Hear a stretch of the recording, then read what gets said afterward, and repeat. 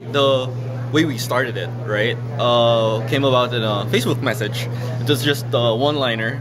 Father, would you be happy to be interested in in having our own TEDx? And he replied, and the reply was, of course, I said, because I've been a big fan of TED and TED Talks, and at the same time, here in Xavier, we've always encouraged the exchange of ideas. So we thought, what better way to encourage, spreading ideas and talking about them, rather than than just the usual classes, right? So we thought that was a good idea. So immediately we encouraged Martin.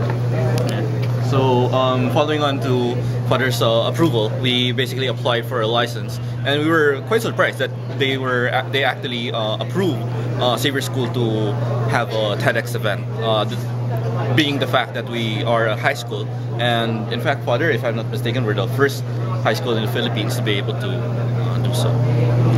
Was it very hard to apply for it? And what kind of requirements did you have to submit? Okay. Quite a number of requirements, because there were quite a number of forms that need to be filled out, and we had to justify why we are holding it and in what capacity do we have, okay, to actually hold this event.